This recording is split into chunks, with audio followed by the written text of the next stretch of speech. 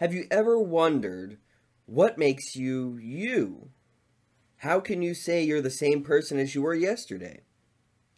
In this lecture video, I'm going to be looking at John Locke's chapter from his epistemological work called Of Identity and Diversity, where Locke is going to explain how it is that we can think of ourselves as the same person that continues to live that was the same person yesterday.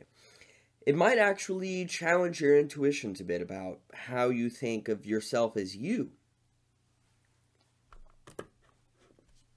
So some questions to begin with, some questions that we'll be dealing with, that we will be able to address. Are you the same person that existed yesterday? I mean, this might sound a bit ridiculous to ask. You know, why wouldn't I be the same person that I was yesterday? But let's think of it this way. Are you the same person that you were last year or 10 years ago? Certainly your beliefs probably in some way or another changed over the last 10 years. Your likes, right, whether that be music or whatever else, probably changed to some extent over the past 10 years.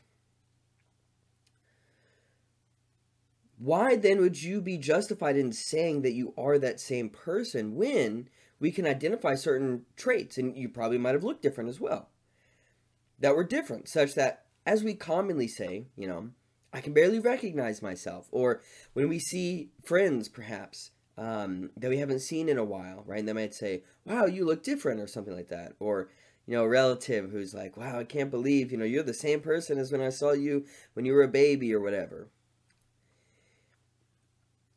There are certain ways in which we actually might be justified in asking, are we the same person? I mean, think about in a long-term relationship, right? Sometimes people say, you know, you've changed, you know. Well, are you still married to that person? Is that the same person you married, for example? What about if one person had all their thoughts and memories uploaded to a robot? Would they be the same person? So if you had a robot that had all of your thoughts, all of your memories, so they acted as you do now, they could remember all the past events, just as you can. Everything about your life, that robot has. And so that robot is able to act. And let's say, you know, we won't go like full like Ex Machina, like the movie, right, where you had a robot dressed up. But let's say you were talking to the robot through a messenger, right? Such that you actually would mistake them as being not a robot, but the real person that you knew. Or even, let's say, they were able to display the voice and look as the person that you are, or whatever, right? Such that they would fool you in conversation. And they would do that forever. Because they had all of your thoughts and memories uploaded to their, I don't know, software, I guess. Would they be the same person as you? Or, finally, if someone drunkenly commits a crime, but because they were so drunk, they blacked out, and they don't remember committing that crime, are they responsible for that crime? Right? Maybe they get arrested and then sober up and they think, there's no way I could have done that. I would never have done that. I don't have knowledge of doing that. How could I be, you know, committed and charged, you know, or how can I be charged and potentially sentenced for a crime of which I don't know that I ever did? I mean, of course, this does sometimes happen, and these people are convicted and sentenced for a crime. Is that justified, right? I mean, presumably only justified if they're the same person. But why would they be the same person if they had no recollection of that at all?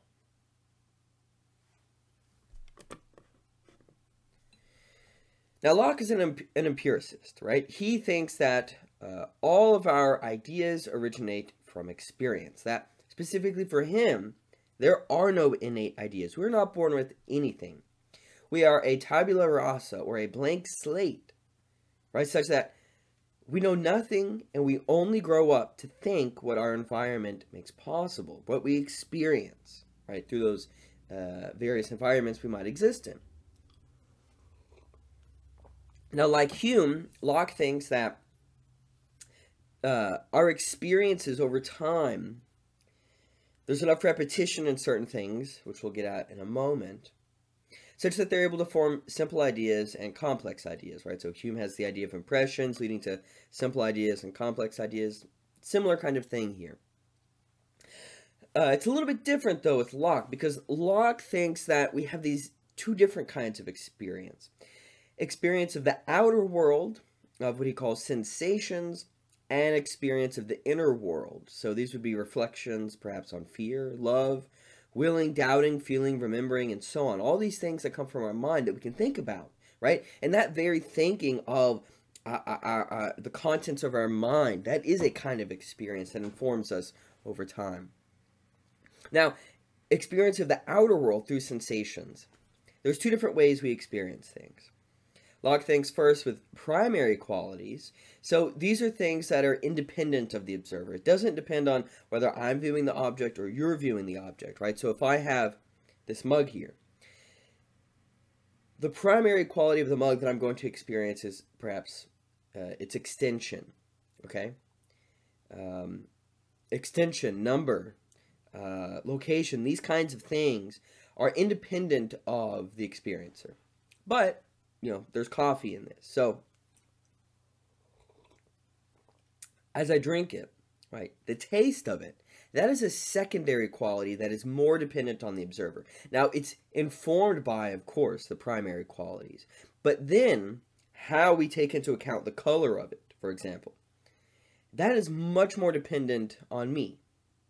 It's more subjective. Now, it's not entirely subjective. It depends on the fact that there is a cup here and there is coffee that has certain qualities that are independent of my own experience or judgment of it, such that perhaps the coffee is liquid, right? But again, like the taste of it, the color, these kinds of things, the feel of it perhaps, are a little bit more dependent.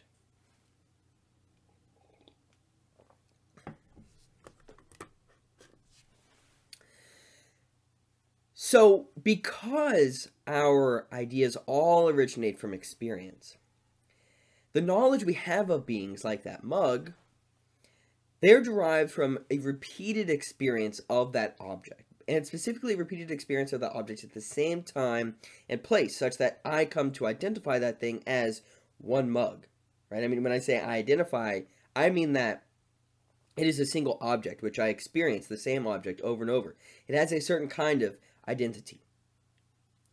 So he says, in this consists identity, when the ideas it is attributed to vary not at all from what they were that moment wherein we consider their former existence, and to which we compare the present.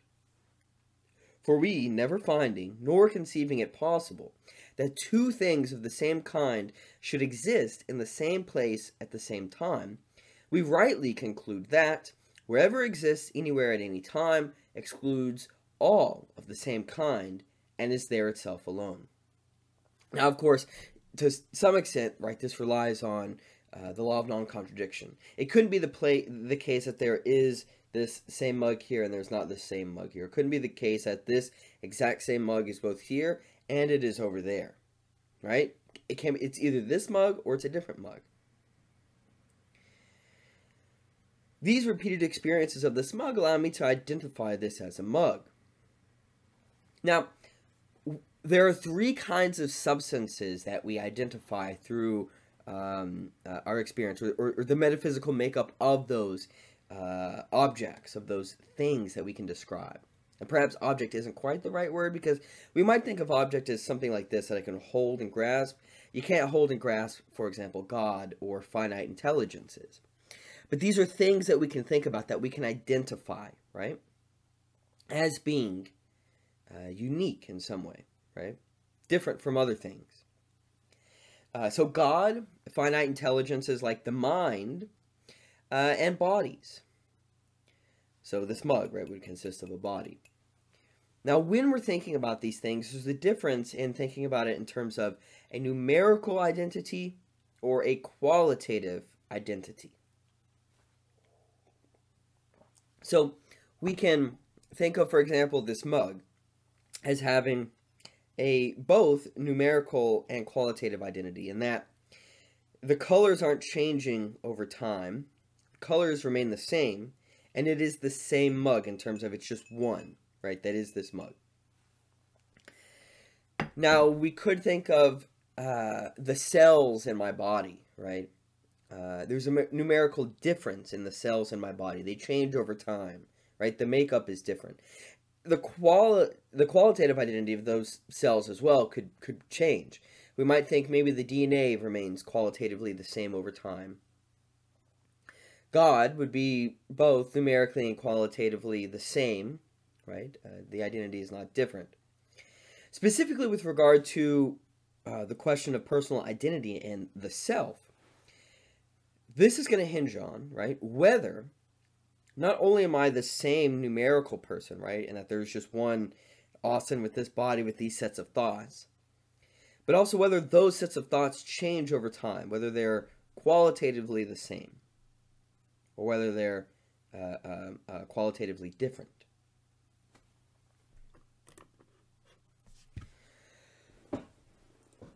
So when we want to define perhaps the essence of any object, right, this consists in where they are in place and time, what their matter is, and how its parts are organized, such that we can say that's why there's a difference between, let's say, a melted piece of wax and a hardened piece of wax, right? Perhaps the place is different, the time is different though, and the way its parts, of course, are organized then have changed. Now, for animals, the fitness of the organization and the motion wherein life consists begins together with the motion coming from within. So this is similar to, for example, what Aristotle argues in On the Soul, right? That there's a certain kind of force that distinguishes living beings from inanimate objects, where it takes me, right, with an external force to this mug to move the mug around. But for me, for animals like cats, for plants, right, that motion comes within. Now, it depends on, of course, nutrients and other external things, but it does not require, for example, another object to move, right, the arms of that, living being and so on. The identity of animals consists in where they are and how they are organized, however. This is not personal. For Locke, animals do not have personal identity. They have identity insofar as we can identify them as, right, when we name a cat, like Marshmallow or Sky Bear, right? These have a certain identity such that they are the same, but they don't have personal identity. Personal identity is something that comes from the self. Right? It is an ability to identify one's own identity. For Locke, animals don't have this, and we'll see why in a moment, because it's what humans have for Locke that makes us possible to have personal identity. Now, crucially, for machines, according to Locke, the force of life, or that motion which moves them, right, comes from without and not within. Now, of course, he's thinking of automatons, where they have to perhaps be wound up, which means the force of life comes from us wounding up the gears such that then they spin and then the automaton moves. Now, we might think of machines now such that they are able to perform by themselves, where perhaps there's enough artificial intelligence that they could recharge themselves, right? They plug themselves into a wall to give themselves more battery power and so on, and they're able to move on their own accord. Now, in that way, that might challenge then what Locke thought was capable of machines, and in that way, we might be able to say the force of life or the motion of machines comes from within, and that would then put machines more into the category of animals, actually, perhaps, although that's still debatable, but it would definitely remove them more so from inanimate objects. But okay. Why do animals lack personal identity? Why can we say there is the cat marshmallow is different from the cat Sky Bear. Well, being a human is different from a person. So a human is something that has a particular composition and exists in a certain time and a certain place and time. So we can think of this as just the kind of metaphysical identification of, right? What is a human? What the essential feature such that all humans possess this, right? And they don't possess something else. And all humans can exist in certain places and times. And we can say Austin was a human being, Brandon was a human being, Akanksha was a human being, Gabby was a human being, etc., right?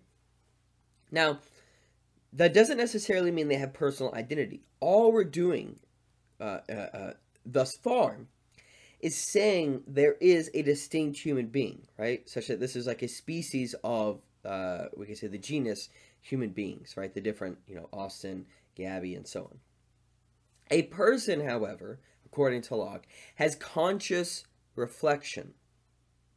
This is what animals lack for Locke. They lack the ability to have conscious reflection, to think on their past actions, what they did yesterday, what they did a year ago. To reflect on, maybe they're hungry, but they're going to wait. They'll eat in like an hour or two, right? They're going to play now, eat later. The idea for Locke is that a cat just, it's instantaneous nows, right? And this is this idea that animals are guided by instinct, right? So they're hungry, they go eat. They want to play, they go play. They're tired, they go to sleep. Now, perhaps there's various competing sensations, desires, and things like this. But there's no reflection such that they can say, eating is more primary, sleeping is secondary, right? Human beings can do that. That, for Locke, personhood is consciousness extended back. What this means is that personhood is the ability to reflect on previous states of consciousness, to be conscious of previous states of consciousness. That we survey our series of thoughts over time, we distinguish our own series of thoughts from those series of thoughts of others, because we're able to reflect on certain things. We're able to have certain memories, right? I have certain memories that you don't have. If you had all of my memories then, and you could reflect, you could extend your consciousness back to those previous states of consciousness, then you would be me. But you're not, because your memories are different from my memories. And I can be aware of my memories, think on them, and then act on them. Take them into account on how I act going forward. So Locke says we must consider what person stands for, which I think is a thinking, intelligent being that has reason and reflection and can consider itself as itself the same thinking thing in different times and places, which it does only by that consciousness which is inseparable from thinking, and, as it seems to me, essential to it. It being impossible for anyone to perceive without perceiving that he does perceive.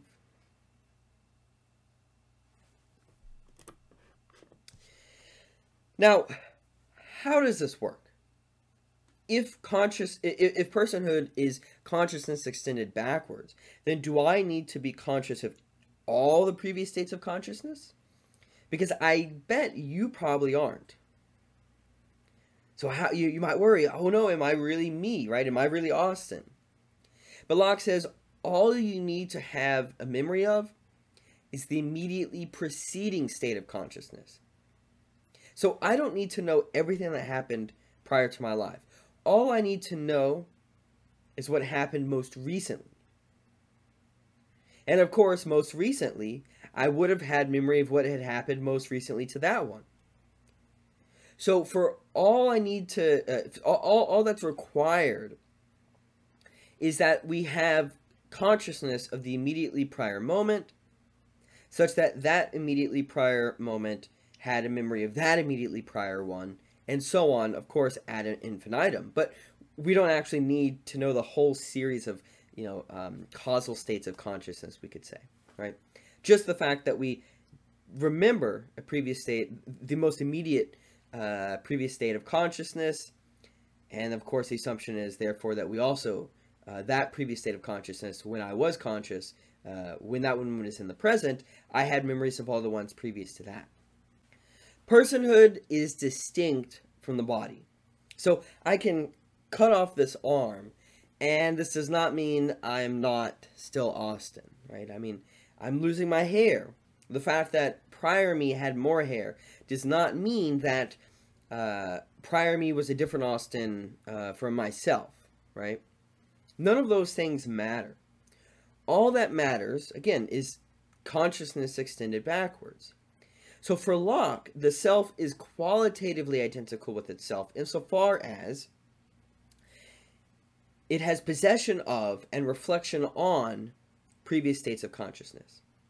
But the self is not numerically identical because we can imagine consciousness removed from the body. We can imagine an infinite number of consciousnesses that are all possess the same memory, that reflect on the exact same memory. So Locke says, thus any part of our bodies vitally united to that which is conscious in us makes a part of ourselves. But upon separation from the vital union by which that consciousness is communicated, that which a moment since was part of ourselves is now no more so than a part of another man's self is a part of me. And it is not impossible, but in a little time may become a real part of another person.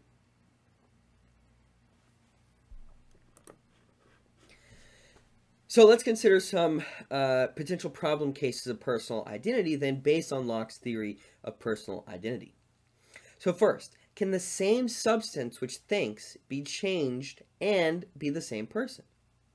So Descartes, for example, argues that we are a thinking substance that is the same over time, right? That for Descartes, I am the I, the ego, a mind, a soul. You cannot have half a mind. And this mind is permanent. It's unchanging. For Locke, however, even if, well, and I should clarify, right? So for Descartes, then, if the mind is our real self, it is qualitatively and quantitatively the same. For Locke, though, even if our substance were to change, like our body, for example, or our memories, as they do over time, all that matters is how our consciousness functions. All that matters is that I have a memory of that change. That's it.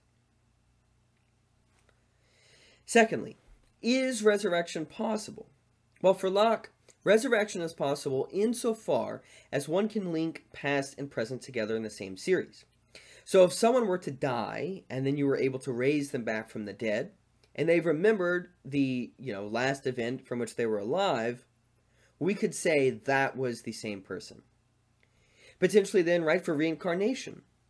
If one is reincarnated in another body or whatever, after they've died, if they remember being that previous, being alive in that previous body, then we can say it's the same person. But if they can't remember that, then for Locke, we can't say it's the same person. What about memory loss? For Locke, if your memory of a past action or event is wholly lost, then you are not the same person. If you had a car wreck and you cannot remember parts of your life because of that car wreck, you are a different person. You are no longer the same person as you were before. Right? I mean, this might seem striking. But again, for Locke, all that matters is how our consciousness functions in terms of being able to reflect on that most immediate state of consciousness in the past. If we can't do that, then we are a different person. We're not the same person because, I mean, think about it. All our behavior is going to be different. We're not going to have the same kind of tendencies in the way that we seriously reflect on our memories as persons. What if someone commits a crime but does not remember doing so? Should they be punished? Locke says that we can't know who did what, but we should pretend that we do. So if, for example, someone drunkenly, blacked out and committed a crime, and then they're charged with a crime. Locke says, well, we can't actually know whether or not that person that we just charged with the crime really is the person that committed the crime. But based on our experience, right, we can look at the person and we can say they are the same person. Insofar as they have the same features, they behave the same as they did previous to the incident. So practically we can treat them as the same person. And therefore we're justified in basically pretending that we do know that they did commit the crime. Now we might ask though, if that's the case, why couldn't we just say the same thing about the person with memory loss? Now with memory loss it might be a bit more different, because when someone does have severe memory loss, their behavior might change. And in that case we might say it's easier to understand that they are a different person and accept that, as opposed to the person who drunkenly, right, blacked out and committed a crime. But perhaps someone could still say, what's the threshold? And that's a good question, right? What is the threshold here for memory loss then that makes it so much more different than the person who drunkenly blacked out committed the crime? It's just similar to the, the question over, you have a heap of sand. Of course, if you take 1 grain of sand out of the heap, it doesn't make it not a heap. If you take 10 grains of sand out of the heap of sand, it doesn't mean that it's no longer a heap. But of course, if you keep taking grains of sand out of the heap of sand, eventually you're no longer going to have a heap of sand, right? You're just going to have 1 grain of sand left. What's the threshold such that it is no longer a heap of sand? It's unclear. And it seems to be unclear in this case as well with memory loss. Now, what I'm really wondering is how closely Locke's argument for personal identity affirms our intuitions of personal identity. Locke is very committed, of course, here to this idea that all that matters is consciousness extended backwards. And if we have that, we can say we are the same person. But I am inclined to think that we probably think of ourselves a bit differently. Why do you think we might think of ourselves a bit differently? And if we do, to what extent might we be at odds based on, therefore, our intuitions of personal identity? Why might we be at odds with Locke's account of personal identity?